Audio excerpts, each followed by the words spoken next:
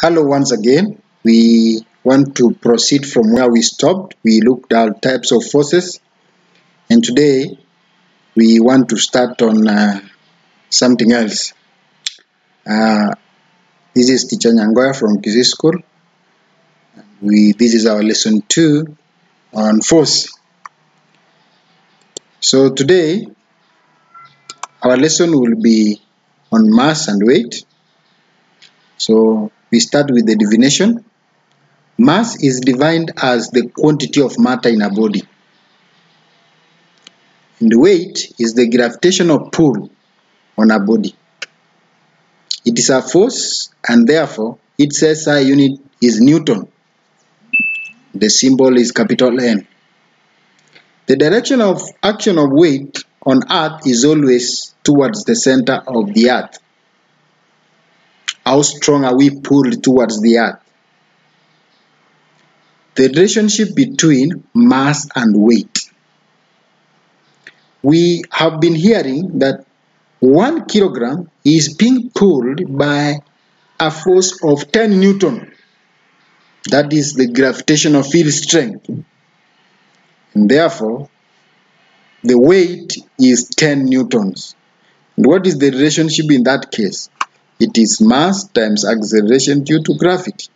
Mass 1, acceleration due to gravity of the Earth is 10. So you have 1 times 10 giving you 10 newtons.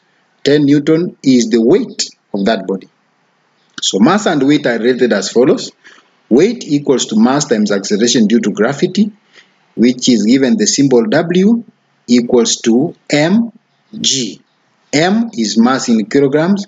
G is the gravitational field strength, which is 10 newton per kilogram.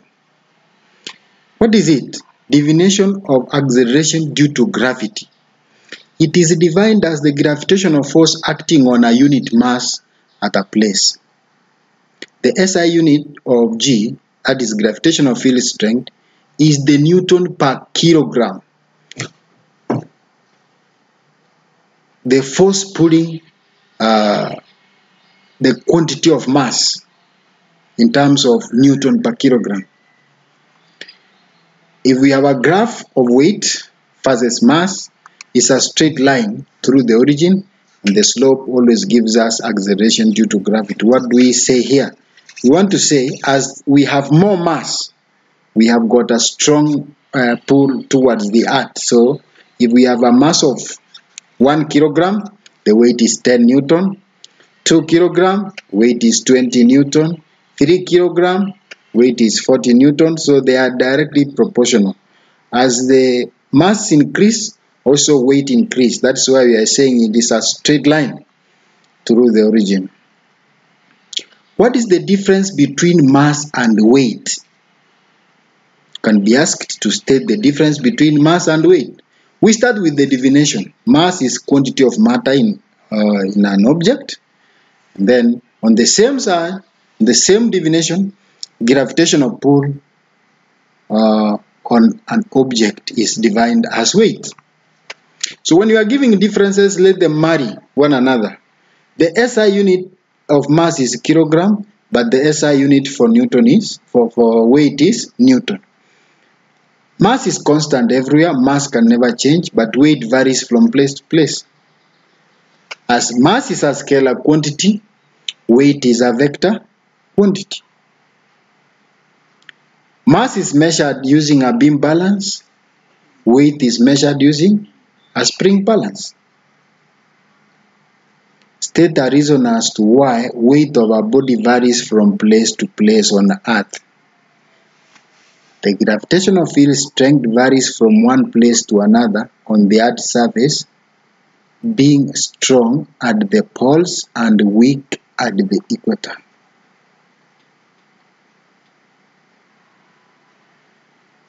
Gravitational field strength varies from one place to another on the Earth's surface, being strong at the poles and weak at the equator. An object weighs 1,000 newtons on Earth, where the gravitational field strength is 10 newton per kilogram. Calculate its mass. We start calculating this way. We start with the formula. Weight equals to mg. Weight is 1000. We are looking for mass times 10, which is the gravitational field strength. You divide by 10 both sides, you get mass as 100 kilograms. Another example. If the same object weighs 160 on the moon surface, find the gravitational field strength of the moon. You know, it weighs 100. The formula is weight equals to mg. It weighs 160 on the moon. Mass does not change. Mass will always remain 100. So, what is g of the moon? So, you divide by 100 both sides, you get g of the moon is 1.60 Newton per kilogram. Another example. A mass of 7.5 kilogram has a weight of 30 Newton on a certain planet. Calculate the acceleration due to gravity on this planet. Start with the formula, weight equals to mg. What is the weight? 30. The mass, 7.5. We are looking for g of that place. So you divide by 7.5 both sides, you get g for that place is 4.0 Newton per kilogram, or 4 Newton per kilogram. A man has a mass of 70 kilogram. Calculate his weight on Earth, where the gravitational field strength is 10. Very simple. Weight is mass times gravity. So, mass is 70. A g is 10. So, this man weighs 700 newtons. His weight on moon, where the gravitational field strength is 1.7.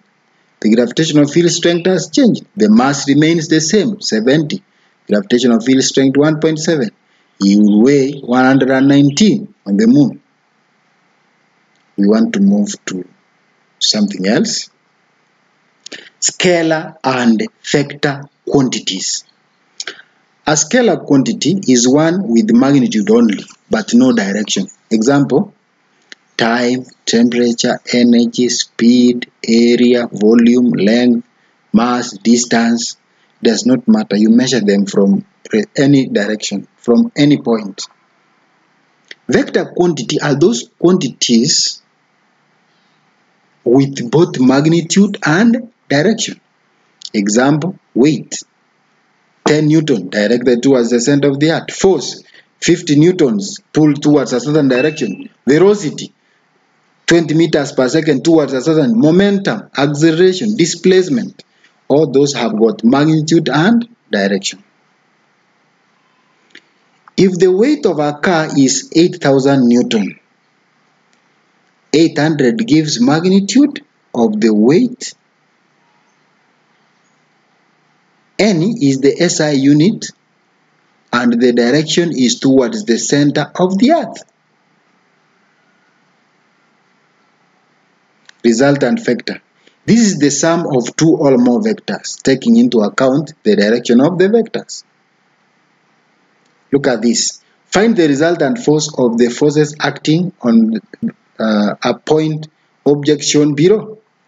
The two forces are acting towards us side, so the resultant force will be this going to the other side, and this one, it is 5 plus 4, giving you a resultant force of 9 Newton, and 9 Newton towards the right hand side. So the solution is positive 4 plus positive 4. The answer will be 9. As we earlier said, the line represents magnitude and the arrow represents direction. Look at these ones. 7 opposite, 3 opposite, 4 towards the other side. So you decide either your right hand side to be positive or your left hand side to be, but using the normal Cartesian plane, we usually say towards the right hand side is positive. So you have positive 4 plus positive 2 plus negative 7 plus negative 3. Positive, negative 7, negative 3, positive 2, positive. The answer will be 4 negative. 4 negative implies that it will be heading to the negative direction, and the answer will be 4 Newton towards the negative direction. So 4 Newton, and the direction is already indicated. The figure below shows two glass tubes of different diameter. Explain how H2 is greater than H1. H2 is greater than H1. The answer is adhesive force is narrow in the narrow tube is greater than adhesive force in the wider tube. The volume of water in both tubes is the same, hence column of water in narrow tube H2 is greater. First of all, adhesive is greater than, adhesive here is greater than the adhesive the other side. Is greater than the adhesive in the wider. Then the volumes are the same because this is a wider cross-sectional area. This one has to cover higher height for them to be the same quantity. Name two forces that determine the shape of a liquid or drop on the solid. It is cohesive and adhesive. Give reasons why weight of the body varies from place to place. The gravitational field strength varies from place to place. A metal bean was observed to float on the surface of pure water. However, the bean sank when a few drops of soap solution were added to the water. Explain this observation. Soap, what does it do to surface tension? Soap solution is an impurity.